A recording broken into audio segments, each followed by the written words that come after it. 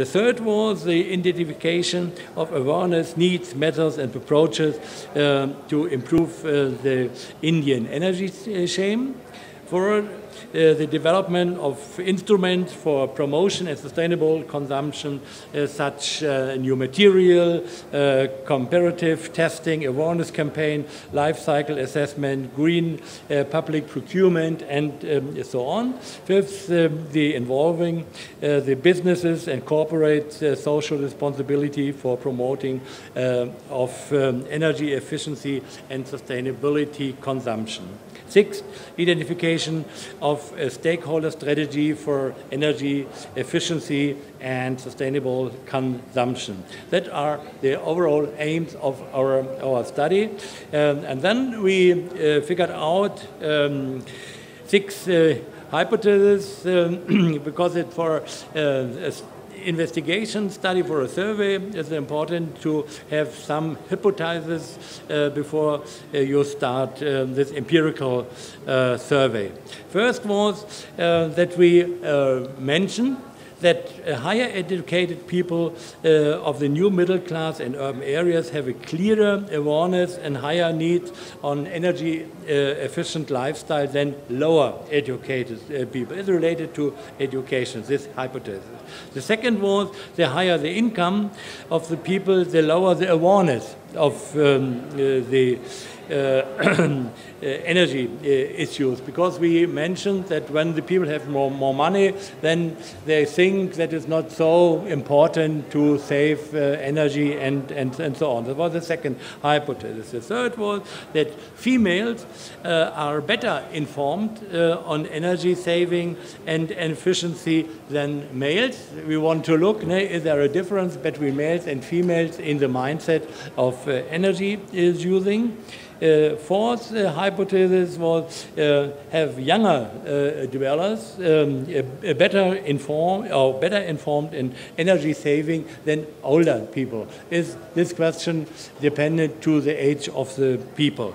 Fifth, people with a high individual energy consumption are willing to spend more money for energy saving activities. That was a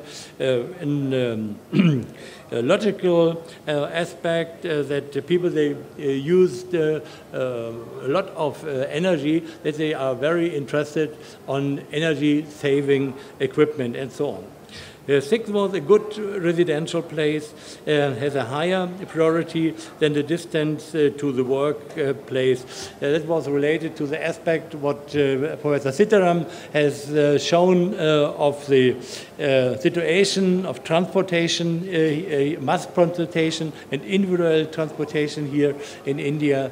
And is there any relation? That was the sixth hypothesis.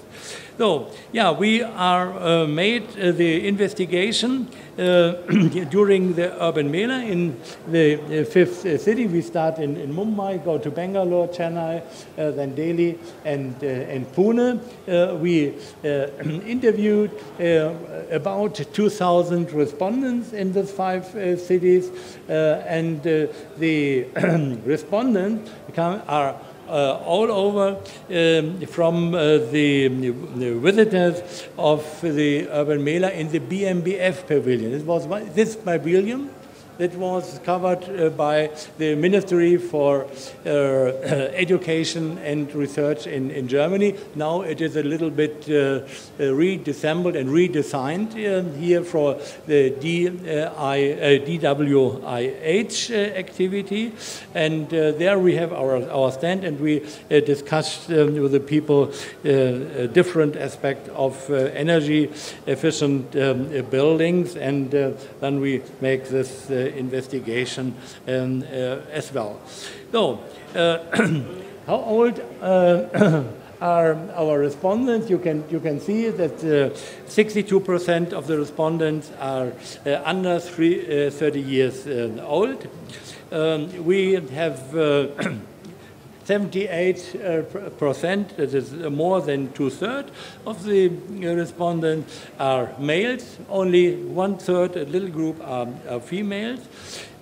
Most of the respondents have academic degree, as a bachelor, master, or PhD, and the other group, 1/3, 26.5%, are students. Yeah. Why it is important when we look to China, then we can see that the segment of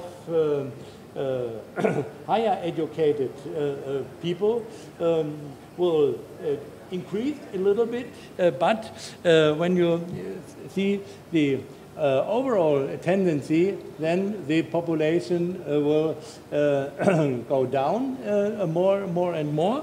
And in opposite to China, you can see India will growing up more and more in this segment of higher educated people as well, when they have the higher and tertiary education. And that is very, very important. And from our perspective, we are meaning that this group of the population are very important for the sustainable development here in India, because that are the trainer for the people and to educate the people. It means that you are academic, you have teachers, you have trainers, and they have to train the people and to inform the people of this kind of sustainability, because sustainability all over the world is the most important aspect to solve the earth. 38% of our respondents have an engineering background. That is another very interesting aspect. Then more or less half of the respondents come from industry or companies. 39% live in households with 4 persons, and that is typical that most of our respondents are coming from the middle class, and the typical middle class has 4 persons. Husband and wife and 2 children. That is the average for a middle class family.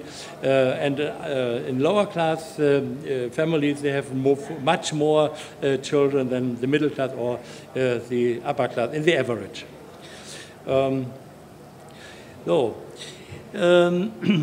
The size of the houses or flats, what the respondents have, are more or less half of them have a flat larger than 1,000 square feet.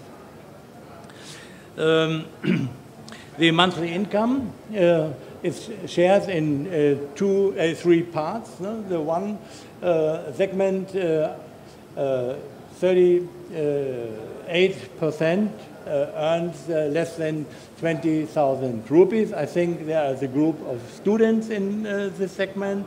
Then we have 27% from 20 to 40,000 rupees, and 35% of the respondents have a monthly individual income more than 40,000 rupees. That are the social situation and the income situation of the respondents.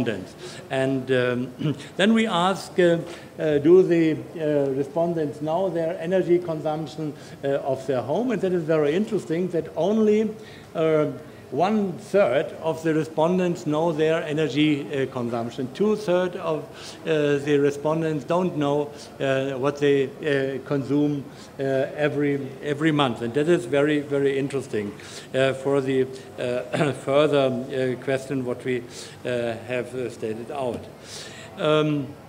Next is the travel time of our respondents. 61% of the respondents spend more than or a maximum of 1 hour for travel, work, college per day. That is more or less average that we have in our countries as well. But very interesting is that we have 40% of the people, they spend more than 1 hour per day to go to work or to college and so on. And it could be that they are driving 3 hours, 4 hours, dependent where they are living. But that we have here 31% less than 30 minutes. It could be that there are a lot of students here in this sample, and the students are living on the campus and not far away from the college. That could be a reason, but we are not sure because we don't know where the people are living. Then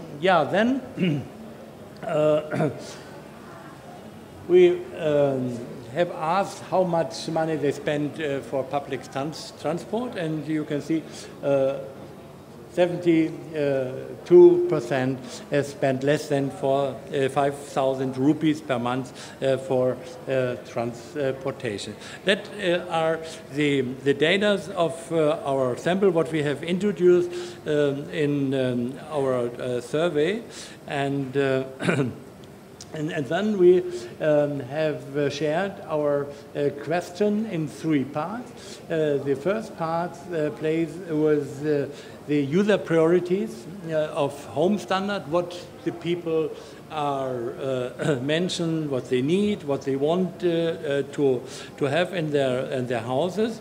The second part was the user environmental knowledge. What are the knowledge of the people of energy consumption and environmental and sustainability and so on. And the third part of general user attitudes, how the people are doing and what are the people have for attitudes or habits, because the behavior we can't check and we can evaluate it, but we don't know how they behave it in the reality.